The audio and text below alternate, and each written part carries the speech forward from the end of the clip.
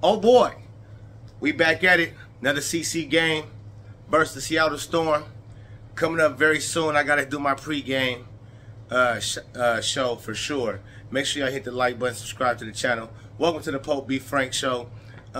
So, we know Fever just came off a loss versus the Sky. It was a crazy loss. Alyssa Smith let Angel Reese do whatever she pleased. But CC did tie the franchise record with 13 assists.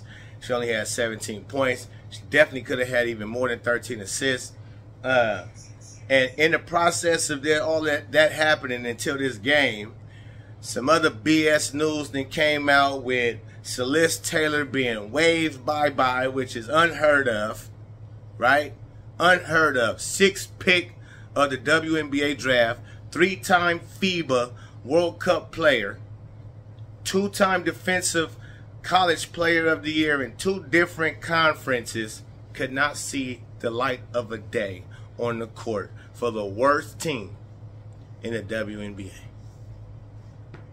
Now, how does that make sense to me? It doesn't. You can't pee on my leg, tell me it's raining.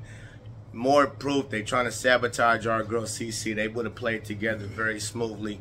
And the fact that you didn't even trade her, I mean, she's tradable. You could have got something for her. I mean, that's why do they allow trades in the WNBA? I don't get it.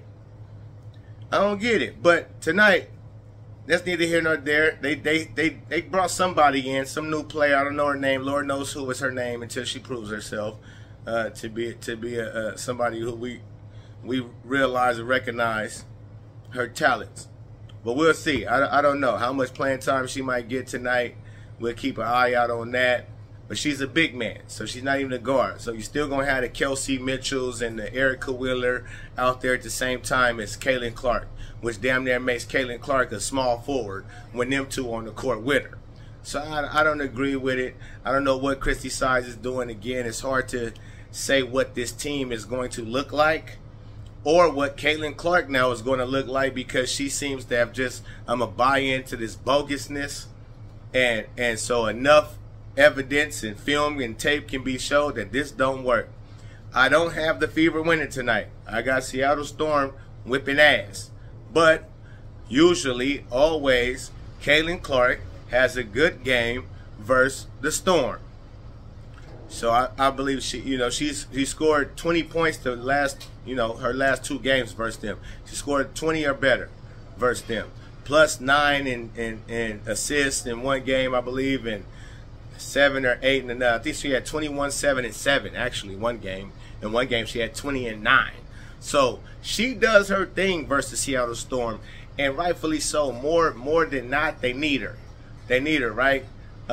Because the defense is different. Now they're not playing the lower tier teams. So the Kelsey Mitchell being able to get off, and Alyssa Smith and all of them, and it's a little bit different. They're going to have to rely on Caitlin Clark scoring for them to be able to stay in the game, to be relevant in the game. So I think we're going to see our girl get to play much better game, scoring-wise, taking more shots. Hopefully she take more than 11, 12 shots. But again, this is Christy Sides' game plan we talking about, and Caitlin Clark seems to be going along with that game plan. So, it can go how it goes. But definitely, it's going to be a hellified game, I think, say nonetheless.